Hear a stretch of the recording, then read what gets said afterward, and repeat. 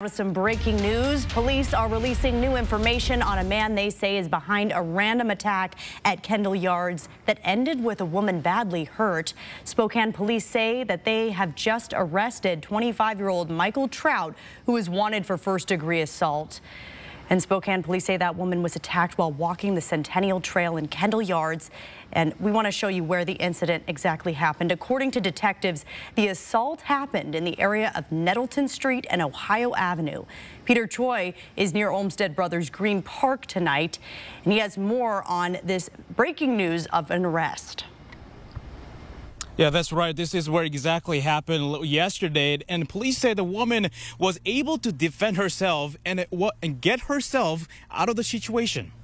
It was broad daylight Wednesday morning when 25-year-old Michael Trout attacked woman walking on the Centennial Trail. Now, Trout is wanted for first-degree assault. Police officials say the motivation behind this attack is still unknown, and there's no information on the attack was sexually motivated. And some people I talked to say they do feel unsafe using this trail recently.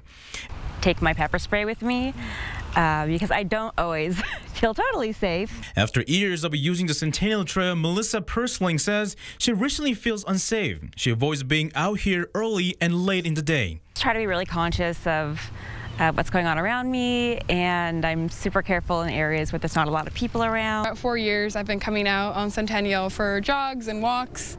It's usually a lovely location to run. I like being alongside the river. A group of college students tell me many of them use this trail, and they warn each other to be careful. But I have heard that Centennial can be unsafe, especially at night. So I've had other people kind of warn me, just be careful. Usually if I'm out here by myself, I bring pepper sprayers. According to Spokane Police Department, a woman was attacked, but she wasn't seriously hurt. The woman's sister said on Instagram that she was attacked, strangled, and beaten in broad daylight. That did happen, just because I think there's a lot of definitely college students that come out here, like us, that run on this trail and use it a lot. So I just hope that everybody's able to stay safe and, I don't know, take the right precautions. And we just got a new information that the SPD has just taken Michael Trout into custody, and they said that without any incident. We'll give you more updates as we get them. In Spokane, Peter Choi for News Now.